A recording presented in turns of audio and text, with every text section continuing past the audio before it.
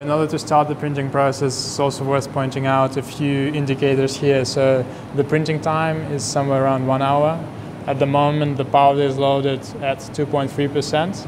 In general, this machine can load somewhere around 180 to 200 kilograms of powder in one printing cycle. At the moment, we are at layer 1 of 100, so we haven't started printing yet. But the most important part is the level of oxygen inside the build chamber. So we completed some printing yesterday, and we haven't opened the door. So at the moment, the level of oxygen is quite low. It's at 7,500 ppm. In order to print with stainless steel, we would expect to have the oxygen ppm somewhere around 2,000 and 2,500 ppm. So at the moment we are going to switch on the external purifier, and it will remove the oxygen from the build chamber. So let's go and turn on the purification system.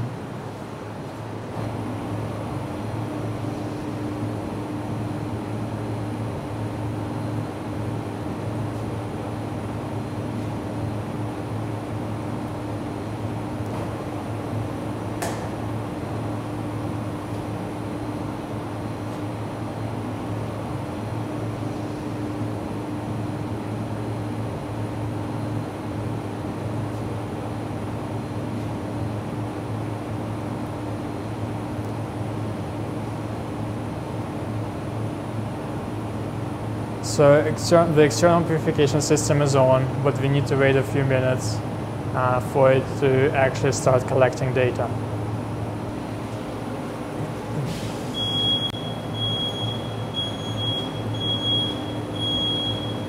After the purifier is on, we switch on the nitrogen and let the valve release it. So for us to operate the external purifier, we need to set the pressure valve to be somewhere between 0.5 and 0.8. We set it roughly just about 0.5 in order not to use too much nitrogen. So now we click the Deoxygen button.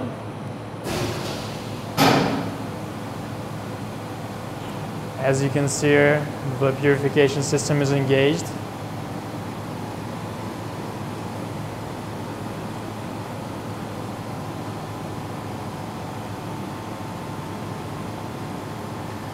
And what we expect here is to see the level of oxygen to go below 2,500. And here we can see the level of purification. Here we set the value for the cleaning. So in this particular case, we're using stainless steel. So the settings are between 2,000 ppm and 2,500 ppm. If we were using a reactive material such as aluminum, we would set it somewhere between 400 and 500 ppm.